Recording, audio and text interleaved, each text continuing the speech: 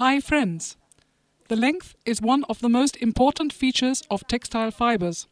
For natural fibers such as cotton, length is mostly inherited, although it is also dependent on environmental conditions. This feature affects fiber quality and thus yarn quality. The length of the fiber is used to determine for which fields the cotton can be utilized in the textile industry. From two yarns of the same number, the one with longer fiber is considered as of more quality and strength. Now we are going to measure the length of a single fiber. Firstly, to prepare a sample in accordance with relevant standards, a pinch of fibers have been taken from cotton and then collimated.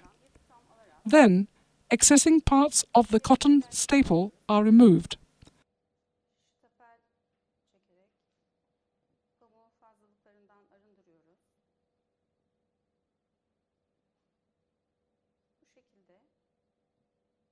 This process is repeated until 100 or 150 fibers remain.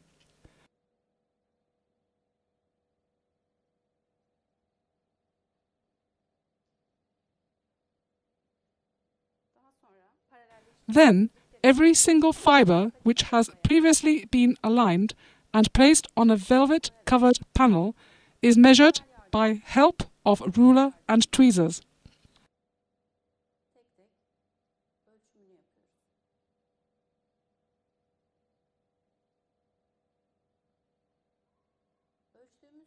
We continue testing by saving the length on the related form that we measure.